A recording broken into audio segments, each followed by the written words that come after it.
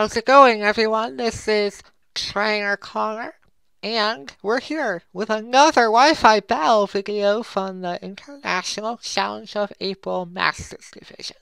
If you have not seen my first Wi-Fi battle from this kind of series of videos I'm going to make here with the International Challenge of April, definitely hit that up.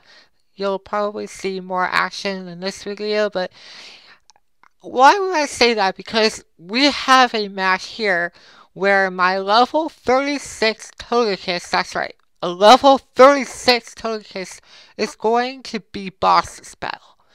We start off the battle by facing a Dragonite, which might have multi-scale, in which case we broke it from my Rock Slide, and a Blastoise, which I'm not sure why it's not going Mega. He might have a different Mega this time around, but it's a good thing I'm not seeing it right now. We do flinch the Blastoise, and that's, I guess, fine, because if she had Ice Beam, then I would probably be gone right now with my Alexis. But Alexis is still here. I try to hit the Blastoise again, but, that's neither here nor there. We miss it, of course.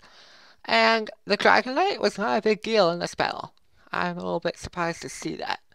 Now, unfortunately, I get hit by a Surf, which will hit multiple Pokemon in VGC style, or double battles either. And my Togekiss actually cooked that really well, and it's at level 36. What up? So that's awesome to see. Here comes Garchomp, and I'm not sure what to expect from it.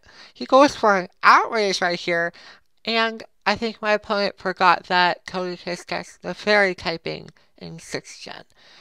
The Blastoise is not having a fun time in this battle just because it keeps getting paralyzed and just getting flinched to death. And we just take out Blastoise afterwards. So that's the end of Blastoise. I was really happy to see that hatch come in my favor this battle, because had the hatch not been there, then I guess my Togekiss wouldn't have this much fame. So we actually take out the Garchomp here with a Dazzling Gleam, and that just leaves with my opponent with one more Pokemon, and that is actually his Mega Charizard Y.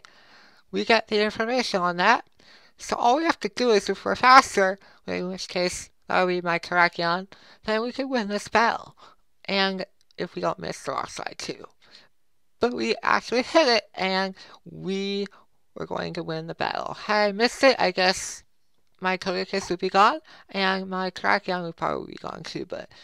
And guess what? We didn't even get a chance to use my Aegislash or my Mega Alakazam in this battle. But don't worry, those guys are going to come back for the next and final match from the April ICL. If you enjoyed this video, be sure to hit that like button and subscribe, and I'll see you all later. Goodbye now.